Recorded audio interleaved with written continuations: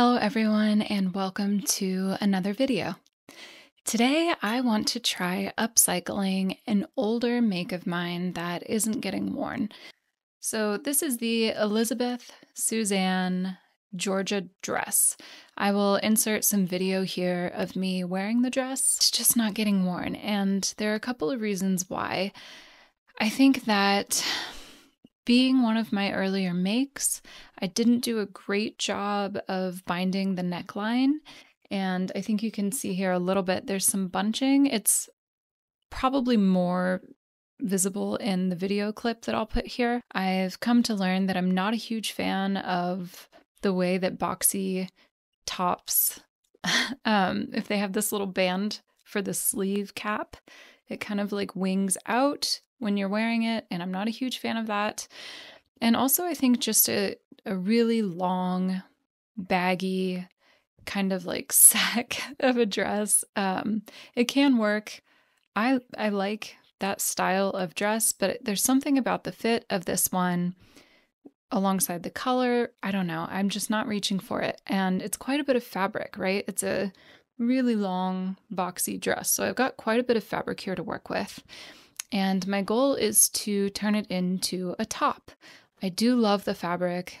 It's a really lovely blue. It's really soft. I purchased this from fabricsstore.com. They specialize in linen fabrics, and I want to wear the fabric. I definitely want to wear the fabric, but as I said, I'm just not reaching for the dress. So my plan is actually to use one of the fabricsstore.com free patterns, and I want to turn this fabric and this dress into the Cara top, which is a linen top. It's long sleeve, it's got a loose oversized fit, and I just think I'm going to get a lot more wear out of a top that I can wear with a variety of bottoms than I will get out of this one really long oversized kind of shapeless dress. So I think my plan of attack is to take out the bottom hem of the dress, and then I'll probably just cut the sides. They are serged,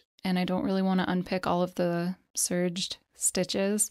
So I think I'm just going to unpick the hem and then cut the sides, and hopefully I'll have enough fabric from this dress to make a top. I might have to play with the length of the top or the length of the sleeves, but hopefully there's enough here. So while I go ahead and unpick all of these seams, I'm going to print out my free pattern. It's a PDF download from the fabricsstore.com website, and I'll tape it together, cut it out, and we'll get going. If you're new to my channel, welcome. My name's Rebecca, and I talk lots about sewing, knitting, and slow fashion, so if those are interests of yours as well, please do consider hitting the like and subscribe button below, and let's go ahead and get into this upcycling project. Munbin very kindly gifted me this portable wireless Bluetooth thermal printer. This printer uses special paper that allows for ink-free printing. If you're like me and you print lots of PDF sewing patterns at home, this is a great tool. Ink can be expensive, and this thermal printer does not require any ink to print. You can use the rolled paper that comes with the printer, but I also really recommend these packs of perforated folded paper because it's easy to separate them before taping together to assemble your PDF sewing pattern. These printers are lightweight, low profile, easy to use, and you can even print via a Bluetooth connection directly from your phone. The printer can be charged with a micro USB cable, and it comes with an adapter for Mac plugins that you can see I've used here. I will note that there is a max file size when using the Bluetooth printing feature, so if you're printing a really large file, you'll need to do so by plugging into your computer. Overall, I really recommend this product. It was kindly gifted to me, but if you're looking for a portable and ink-free printing option for your sewing patterns, definitely check out the link in my description box below. Now let's go ahead and get into this upcycling project.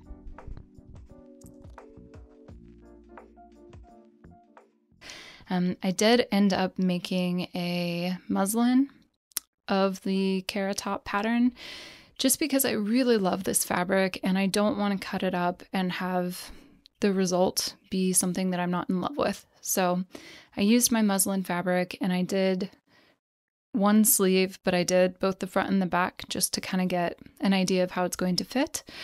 And I've decided to change the shape of the sides. They kind of angle out towards the bottom from the armpit to the hem of the top. It kind of angles out a bit. And so I'm just going to straighten that. And as I said, I might end up shortening the whole top a little bit depending on how much fabric I have. I think the sleeve length is fine from my muslin, but as I said, I might have to shorten the sleeves. We'll see how much I can squeeze out of this dress.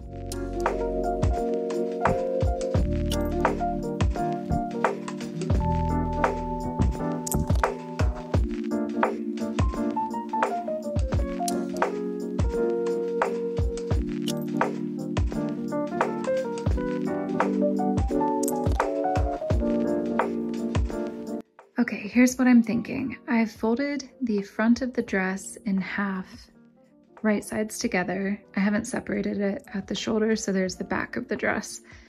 This is the front panel, folded in half, and I can fit the front of the Cara top no problem at the bottom, and I think I will have no problem fitting the back at the bottom from the back of the dress. And so I'm thinking with the sleeve piece, I might be able to keep the long sleeve if I just have a seam kind of in the middle of it. Like I could cut two of the top of the sleeve from the front panel, and then from the back panel with this similar area on the back, I could cut the bottom theoretically, and then just have a seam in the middle. And I don't think the grain is going to be much of a problem. And I think that might be a good way to maintain the front and the back panels without any seams, and then it might be a cool feature to have a seam kind of mid sleeve. So that's what I'm thinking I might try.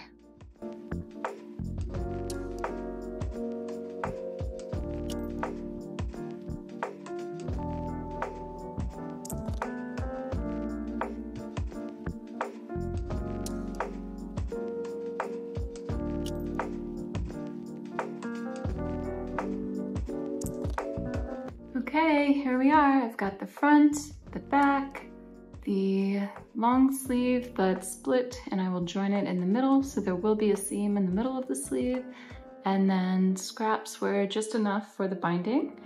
And over here is what I have left, which is basically the neck hole. So I do have a few more scrap pieces should I need a little bit more binding, but I think we are in good shape. Okay, so what I'm doing first is just joining those two sleeve pieces together. Before I begin constructing the shirt, I just want that long sleeve to be one piece. So I'm going to sew them right sides together, and then I will serge the seam to finish it. And then I'm also going to top stitch it down because I don't want that seam allowance to flop around at all, so I'm going to press it towards the bottom of the sleeve and then top stitch it down. I did lose a little bit of the sleeve length by having to cut it in two pieces and join them. However, I think I'm going to be able to make up for it when I hem the sleeves by just doing like a 3/8 of an inch turn up twice, as opposed to, I think the pattern has built in 1.5 inches or so for the cuff area on the sleeve. So I think it's going to work out just fine, and I'm going to be able to maintain about the initial intended sleeve length.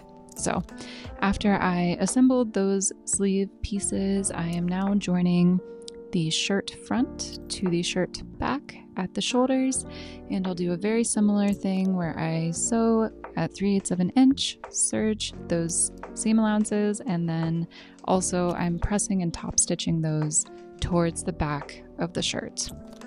Once that's done, I simply attach the sleeve heads and then serge that seam, and then this shirt actually has you join the side of the shirt and the sleeve seam all in one. So you kind of go from the bottom of the sleeve to the armpit and then down to the hem all in one go, which makes for a really simple, really quick construction process. And here you can see I've done just that. I'm flipping the shirt right side out, and now all we have left to do is attach the bias binding at the neckline. I did have to join 2 different scraps to get the required length for this piece of bias binding, but it wasn't particularly bulky, and I think I did a much better job attaching it this time compared to the initial dress where I had some issues with puckering at the neckline.